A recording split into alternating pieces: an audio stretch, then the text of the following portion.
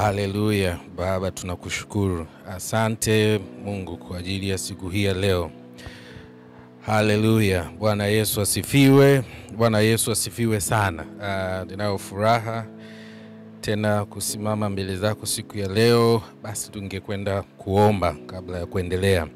Katika jina la Yesu Kristo, mfalme wa wafalme, tunakushukuru kwa sababu wewe ndiwe Mungu.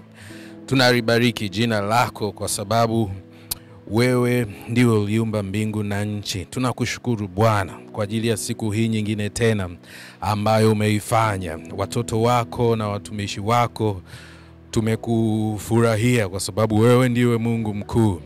Asante kwa ajili ya zawadi ya maisha Bwana. Siku hii umeifanya na ukaiumba, ukakupendeza kwamba sisi tuweze kuiishi na kuweza kutenda. Tukaishi pamoja na kufanya kazi yako, ikiwa ni pamoja na kutimiza kusudi la kwetu hapa duniani.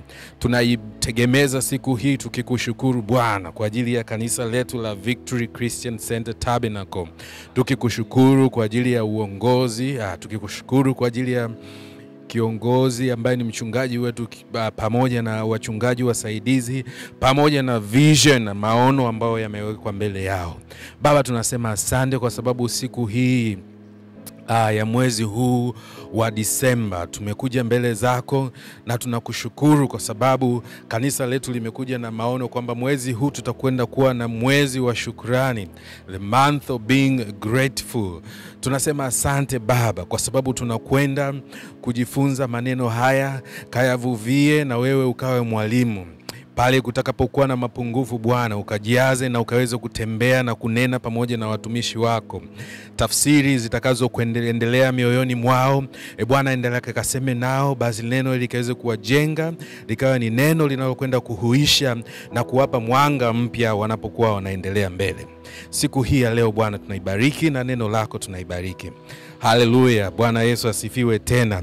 Ninakukaribisha mtu wa Mungu katika ibada ya Morning Glory ya siku hii ya Jumatatu. Wewe umechaguliwa na Mungu amekubariki sana kuweza kushiriki pamoja na sisi pale ambapo ulipo. Basi ningependa tu kuendelea na kusema kwamba tunashukuru mchungaji kiongozi kwa maono na kwamba mwezi huu wa Disemba tunakwenda kuzungumzia na kwenda kufocus katika kwa Kiingereza nasema a month of being grateful to God. So it's a month of gratefulness and thanksgiving. Mwezi wa shukrani. Kwa hiyo ndugu mpendwa, ningependa kukushirikisha maneno haya ambayo yanakuja kama utangulizi. Niweze tu kusema kwamba foundation ilishawekwa tayari na mchungaji kiongozi, lakini ningependa kuanza katika wiki hii tutakapokuwa tukishirikiana maneno ya Mungu kwa siku hizi 4. Nipende tu kusema kwamba siku hii ya leo tutaangalia kwamba jinsi ya kutambua na umuhimu wa kutambua watumishi wa Mungu. Basi kwa sababu ni mwezi wa shukrani, labda tungeanza kwa kuangalia na kuona kwamba what is thanksgiving? Hii shukrani ni nini? Lakini pia inawezekana kwamba ukawa na maana nyingine ambazo unazo, lakini nipende tu kushirikisha kwamba mwezi huu tutakuwa tunasimamia ule mstari wa Wakolosai sura ya 3 na mstari wa 16. Na maneno mengine ambayo Bwana ataendelea kukuongoza na Roho Mtakatifu ataendelea kusema na wewe, basi unaweza kuendelea na kujifunza zaidi. Labda nirudie hapo kwamba shukrani ni nini. Nitangulie pia tu kwa kusema kwamba jana pale katika ibada tuliweza kuwa na siku nzuri ya pastors appreciation, siku ya kutambua na kwa viongozi wetu, lakini mtumishi wa Mungu Profesa Mwakigonja alizungumza vizuri naye akaweka mambo machache kuhusu kwamba uongozi hawa wachungaji ambao tunao ni watu ambao wametoka kwa Mungu. They are God given. Kwa hiyo ndugu yangu, tunapokwenda kujifunza maneno haya, endelea ukitembea katika uwepo huo kwamba ni kazi tunakwenda kuifanya ambayo tumepewa na Mungu, lakini tunapokwenda kujifunza na kuombea Roho Mtakatifu aendelee kukufungua zaidi. wakati tunakwenda kuzungumza, kabla ya kuzungumza kuhusu kutambua na kuwashukuru hasa watumishi wa Mungu, kuna mambo matatu ya utangulizi ambayo naweza kusema ambayo yanajenga msingi wa shukrani. Hii niseme ni foundation for thanksgiving. Msingi wa shukrani unajengwa katika haya mambo matatu. Maana ya shukrani ni kwamba umetambua msaada ambao unazidi uwezo wako wewe mwenyewe.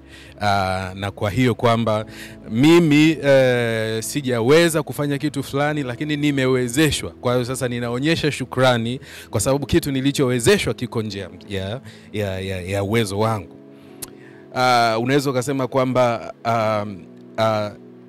ile ya pili kwamba shukrani inajengwa katika msingi mwingine kwamba tulicho nacho, vitu tulivyo navyo ni privilege. Kwa hiyo tumependelewa na ni kwa ajili ya neema. Kwa hiyo familia yako nzuri ulionayo, kazi yako nzuri ulionayo, biashara yako nzuri ulionayo ni vitu ambavyo umependelewa. Kwa hiyo imetupaswa sasa kuwa washukrani kwa sababu hatukuvistahili hivyo vitu.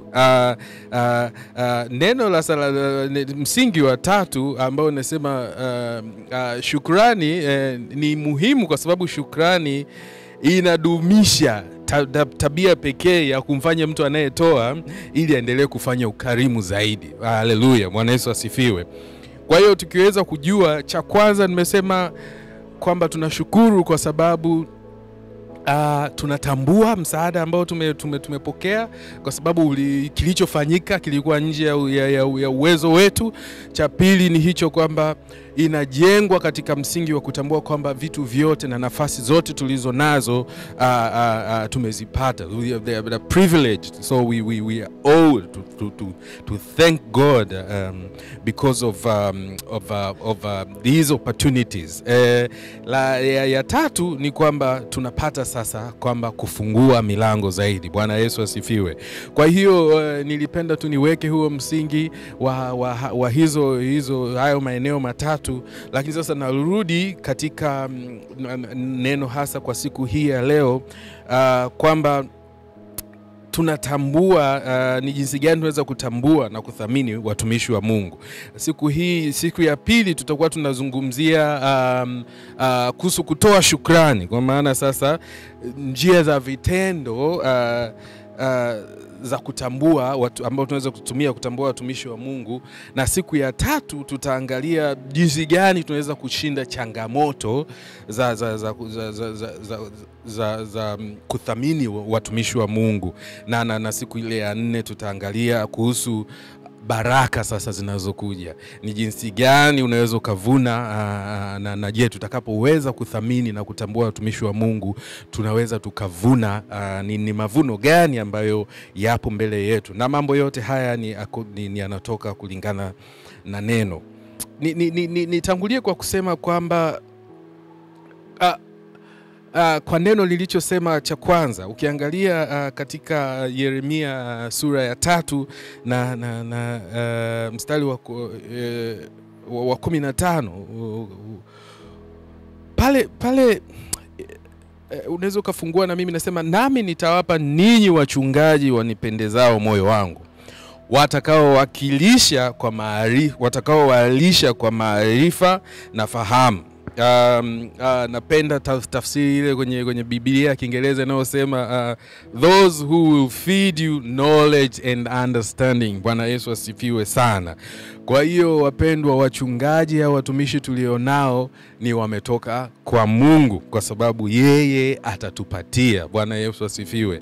Ninafurahi kwa sababu neno hili linaondoa tafsiri au linaondoa dhana na maneno mengine ambayo tumeweza kuwa nayo, ambayo na mengine yanaweza kuwa yanaendelea huko nje, kwa kuona kwamba kuna watu wanaweza kuja kufanya hii kazi kwa sababu wameona ni kama kazi nyingine.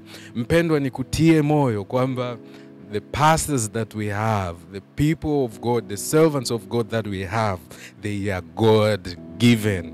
Na hii inatupa nguvu zaidi tunapokuwa sasa tukizungumza hii habari ya kuwatambua na umuhimu wa kuwatambua.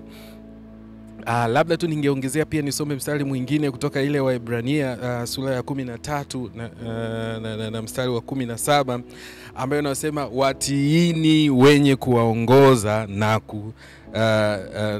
na kuwanyenyekea, maana wao wanakesha kwa ajili ya roho zenu. Naendelea inasema kama watu watakaotoa hesabu, ili kwamba wafanye hivyo kwa furaha wala si kwa kuugua, maana isingewafaa ninyi. Bwana Yesu asifiwe. Maneno haya ninayapenda kwa sababu yanatupa maelekezo. Ukijumlisha na ile mstari wa Yeremia kwamba they are God given, they are from God, na mstari hiyo Ibrania sasa inatusisitiza juu ya utii. Bwana Yesu asifiwe sana. Labda nirudi nitakuwa ninarudi kufanya rejea kwenye misingi ile mitatu ambayo niliokuwa nimesema kwamba katika mwaka huu tangu tumeanza Januari mpaka sasa tuko Disemba. Je, ni mambo mangapi ambayo wewe kulingana na uwezo wako uliona umefikia kikomo, uwezo wako ulifikia kikomo na ukahitaji msaada? Ni mara ngapi ulikuja mbele za Mungu ukalia na kusema Bwana, mimi nimefikia hapa nilipofika sasa ni ukuta, lakini ukasarenda ukasema kwamba hapa sina uwezo, kwa hiyo ukaweza kusaidiwa? Na je, ni mara ngapi umeweza kushirikisha madhabahu hii juu ya yale maeneo katika maisha yako ambayo yamefikia kwenye mkwamo? Mtumishi aliyehubiri jana ibada ya kwanza akawa anazungumza kuhusu zile altar calls. Baada ya mchungaji wetu amekuwa mara nyingi na mara zote ambazo mimi kwa mfano nimeshiriki ibada, mchungaji amekuwa akijimwaga mbele za Mungu na kuhakikisha kwamba anasikiliza roho, na mara zote tunapoitwa juu ya kupeleka kwenda kusema kwamba kuna watu wana shida na kwa ajili ya kuwekewa mikono,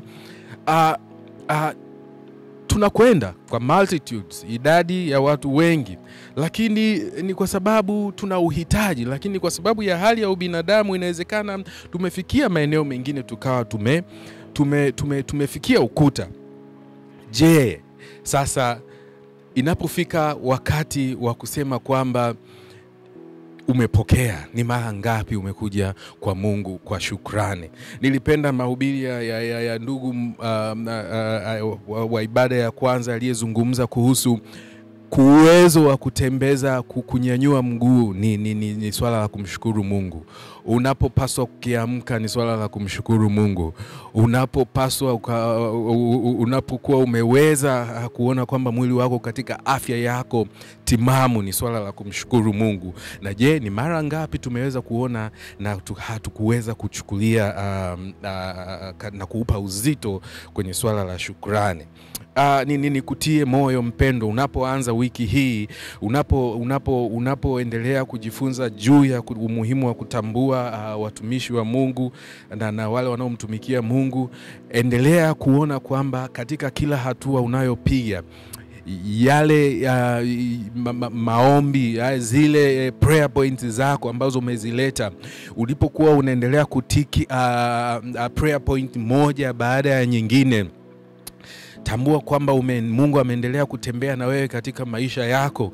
Lakini imekupasa sasa kuweza kujua kwamba viongozi tuliopewa, watumishi uliopewa, wale wanaotuombea, wanaokwenda kulia mbele za Mungu, wanapaswa kutambuliwa. Bwana Yesu asifiwe sana. Ongezea kidogo kwenye ile Waebrania 13 ambayo anasema kwamba kwa maana kama watu watakaotoa hesabu, haleluya, kumbe watumishi wa Mungu wanatoa hesabu, kwa sababu wewe haukuchagua nani awe mtumishi au awe mchungaji wako, lakini neema ya Mungu ilipokufikisha, ulipokiri na ulipoweza kufika ukawa chini ya pastorship ya kanisa la VCCT, utambue kwamba the pastorship will be accountable for you, and it will give an account on your life here on earth when it comes to salvation and how you are able to pour yourself to God. Bwana Yesu asifiwe. Basi niendelee tena mbele kidogo, kwa maana kwamba je, ni maeneo gani sasa ya ambayo tunaweza tukaangalia, na jinsi gani tunapokwenda kutambua watumishi wa Mungu? Bwana Yesu asifiwe sana. Na wakati tunaangalia pia nikipenda kugusia, mtumishi wa jana alizungumza kuhusu responsibilities au majukumu ya watumishi wa Mungu, the roles of servants. Ile tulivyoanza kusoma ile Wakolosai inasema na ile Yeremia inaposema kwamba those who will feed you. Kwa hiyo cha kwanza, kumbe majukumu walio nayo watumishi ni pamoja na kulisha kondoo. Kulisha kondoo ni jukumu la kwanza. Kutunza na yenyewe ni jukumu la pili, kwa sababu kulisha na kutunza ni tofauti. Lakini lile lingine la tatu ni kwamba watumishi wana majukumu ya kutoa maelekezo. Unaweza kusoma zaidi Ebrania 13 sura ya 7 au Wathesalonike wa kwanza sura ya 5 na mstari wa 12. Pamoja na majukumu haya yaliyo nayo, lakini sisi kama waamini na sisi tuna majukumu yetu, kwa maana kwamba wakati mwingine tumekuwa wazuri wa kuweza kuangalia ni kipi ambacho sisi tunastahili kupata, lakini je, tunatimiza wajibu wa majukumu yetu?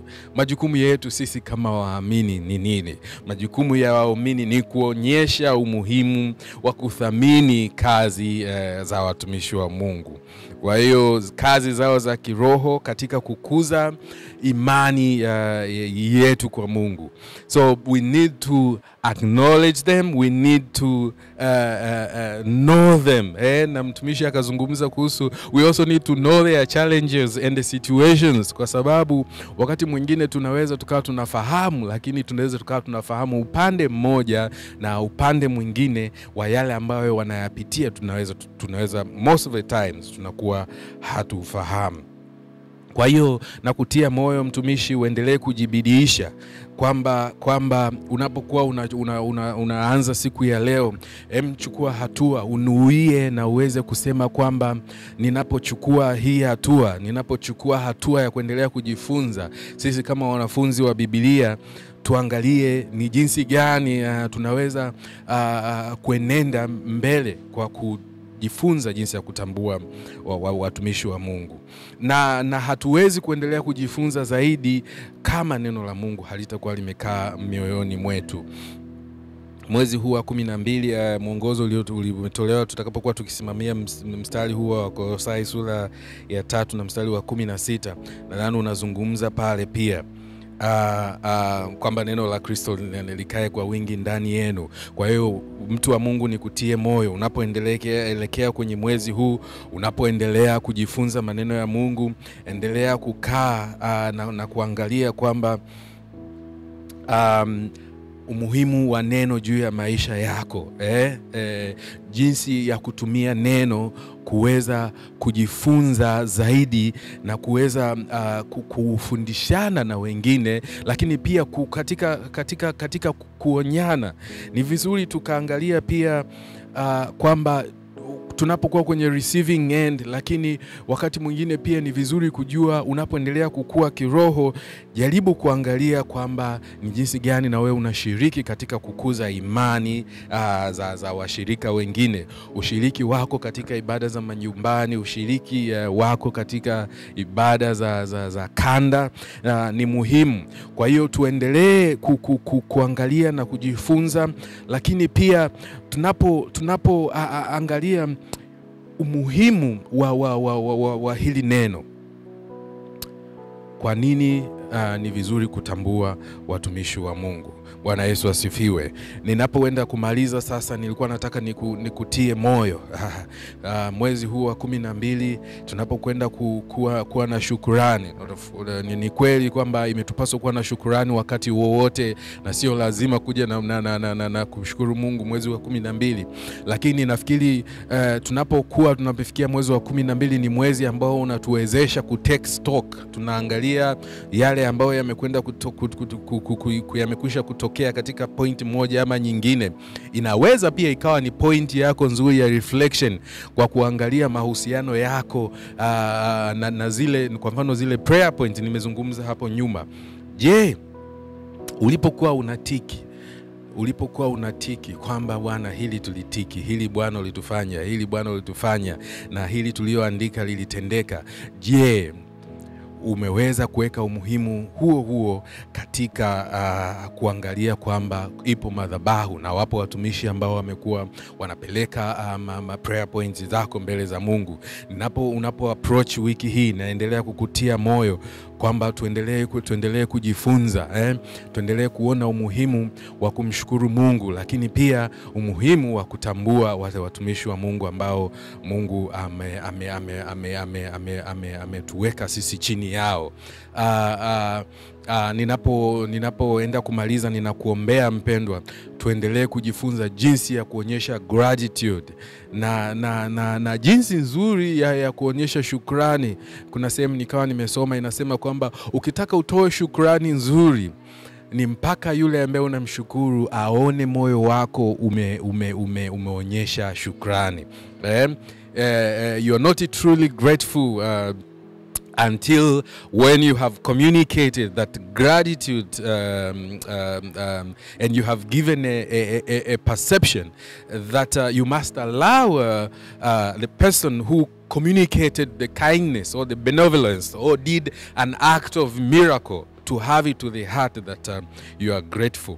Otherwise, you shouldn't stop showing or feeling that and expressing your gratitude. So that same inatokea kwa wanadamu, lakini je, Mungu hasa? Kwa Mungu ni zaidi. Nafikiri unapokuwa unaendelea pia mbele, tuelewe tu kwamba kuna watu tumepitia mambo makubwa, kuna watu ambao tumetendewa yale makubwa, lakini wapo ambao wametendewa kulingana na uwezo wao, wametendewa kwa nafasi yao. Nikutie moyo kwamba endelea kujifunza kwamba the sacrifice that you give, it should match to the sacrifice or the portion of the miracle that you receive. Mungu atukutie nguvu unapokuendelea kuiapproach siku hii ya leo. Ninakuombea baraka na ninakuombea kwa Mungu aweze kukuongoza katika shughuli zako, katika biashara zako. Endelea kumtembelea na naendelea kutembea katika imani, huku ukiamini kwamba Mungu yeye anaweza. Kwenda kuomba sasa. Baba, katika jina la Yesu tunakushukuru kwa ajili ya siku hii ya leo. Asante kwa ajili ya maneno yako ambayo tumejifunza.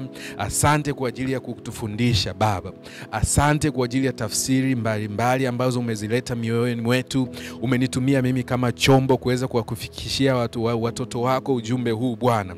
Ni wakati sasa wamekwenda kupokea, lakini ni wakati wanakwenda kufanyia kazi.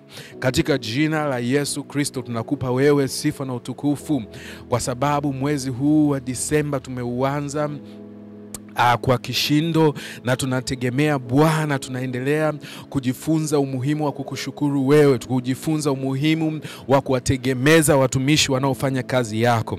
Endelea kusema na sisi Bwana, endelea kutufundisha zaidi yale ambayo tusiyoyaelewa, katupe ufahamu wa kuyafungua. Yale ambayo yatakuwa ni makubwa kwetu, katupe ufahamu wa kuelewa kulingana na fahamu zetu Bwana. Oh Lord, we've been fed, we've been nourished, we've been fed by both the knowledge and the understanding, and now it's the time, Lord, that we come to you in this month of December, bringing our thanksgiving, pouring our hearts to you, and say that everything that happened, Lord, every miracle and every action of faith, it came to pass because your hand was there, because of your mighty hand, oh Lord.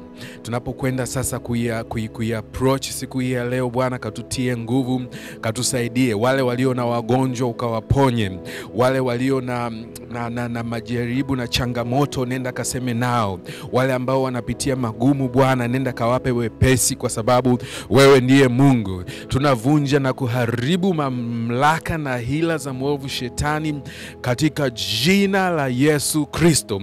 In the blood of Jesus, the holy blood of Jesus, we sanctify and we cleanse by the holy blood of Jesus. That Lord, we expect, and the Lord, we are expectant that everything that we have asked from you, it shall come into fulfillment according to your will. Baba, tunasema asante kwa ajili ya kila mmoja wetu. Asante kwa ajili ya watoto wetu ambao wengine wamefunga mashule. Asante kwa ajili ya wale ambao bado wanakuendelea, wale watakokuwa wanasafiri wiki hii Bwana. Ni mwisho wa mwaka, tunakuja tukitakasa vyombo vya usafiri watakavyokuwa wanavitumia katika jina la Yesu Kristo, tukiharibu mamlaka za giza na mipango ya ibilisi ikaweze kushindwa katika jina la Yesu. Watoto wako watakwenda, they will continue to flourish because it is according to your word. We thank you, Lord, because all the glory is yours, all the honor is yours. Utukufu ni wako wewe Bwana, kwa sababu hakuna wa kulingana na wewe. Hallelujah Bwana, tunasema asante kwa sababu prayer points zetu Bwana, hata zile ambazo ziko mwisho wa makaratasi na notebooks zetu, hata zile ambazo tulikuwa tunafikiri kwamba mwezi unaweza ukaisha, mwaka unaweza ukaisha, wewe Bwana katika siku zilizobakia unaweza kufanya. Wewe Bwana uliyetufundisha juu ya miracles and faith katika mwezi wa Novemba, tuliojifunza na tumeamini katika kila sekunde wewe unatenda, na katika kila wakati wewe Bwana unafanya. Nenda katimize Bwana, nenda kaseme na watoto wako Bwana, kawape kulingana na matakwa yako, kawape kulingana na imani yao, na kawape kulingana na vile Bwana unataka kutukuzwa. Haleluya Bwana, tunakushukuru kwa sababu watoto wako watashangilia, watoto wako watakuja mbele zako kutambua kwamba wewe Mungu uliwavusha, kwamba wewe Mungu uliwapa nguvu, kwamba wewe Mungu uliwatendea, na hakuna Mungu mwingine ambaye anapaswa kuabudiwa. Tunasema asante Bwana kwa sababu wewe ni Mungu mkuu. Hallelujah. We give you glory and honor, and we pray everything tukiamini katika jina la Baba na la Mwana na Roho Mtakatifu. Amen.